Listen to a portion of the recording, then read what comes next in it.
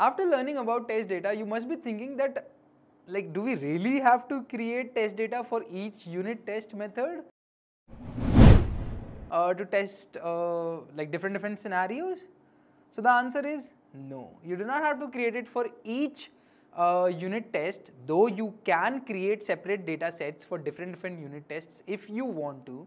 But if you want to create a same data set for like for n number of test methods or for all of your test methods, then there is a way you can do that, and that way is by creating a method which is called as a test setup method.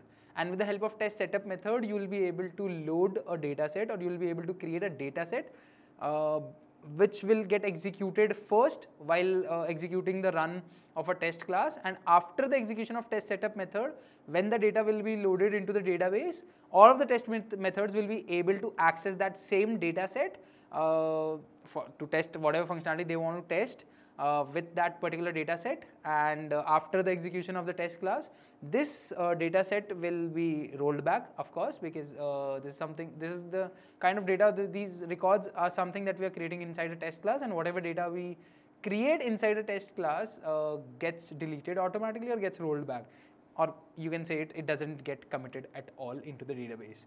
So if you want to create a same data set for a lot of different test methods, and you want to create it as soon as the test class gets loaded, then in that case you need to create a test setup method, and let's see how to do that. So again, we have defined this class as @test.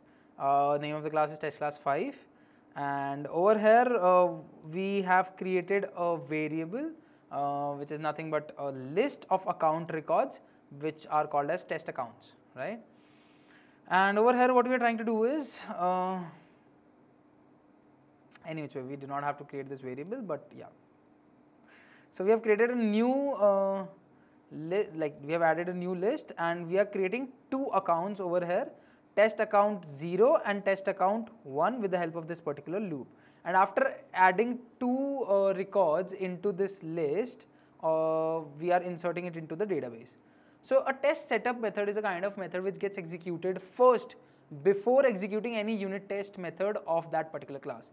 So irrespective of the order of the test setup method, even if you are writing it down as the first method or you are writing down it as the last method, while you will be executing the test, or while you will be running the test setup method in the test class, if there is any, will get executed first, and then the rest of the test methods.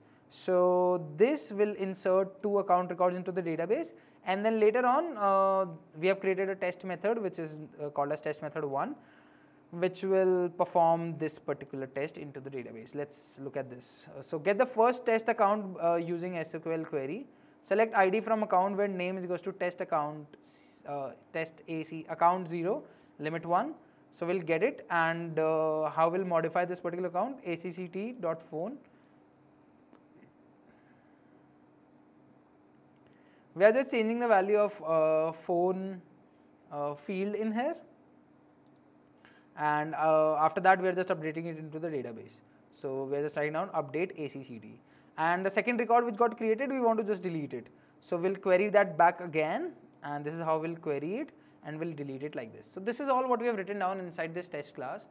But the main point over here is that whenever we write down a query into the in a test class or in a test method, until unless there is see all data is equals to true mentioned in that method or on that class, which seems to be not there for the method as well as not for the class, then only the records which got inserted inside that test method or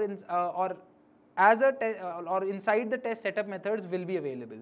So this query will return null if the execution of test setup method will if the test setup method will not get executed.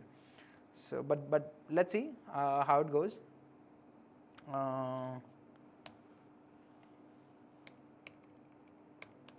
Let's just debug both of these records, right?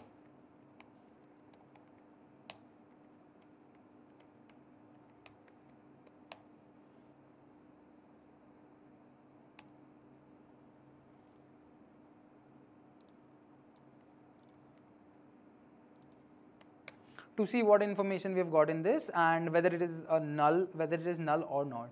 So we'll just execute the new run, test class, test method, run. And let's just look at the logs.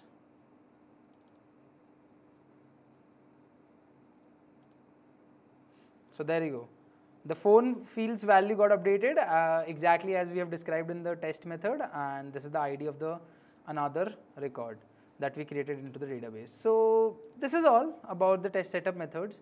Again, if you want to create a data set for the whole test method, or for all of the test methods which are there into that particular class, you can create a method as test setup method. And let's have a look whether we will be able to create more than one test setup methods or not into a single class. So what do you think? Will it get saved or not? Okay, so there's a problem now. That means only one method per type can be defined with test setup. So in a single class, there can only be one test setup method, which is exactly what we have got in here. So let's just change this annotation back again and make it as test rather than test setup, because it is already there in this particular class and we can only have one.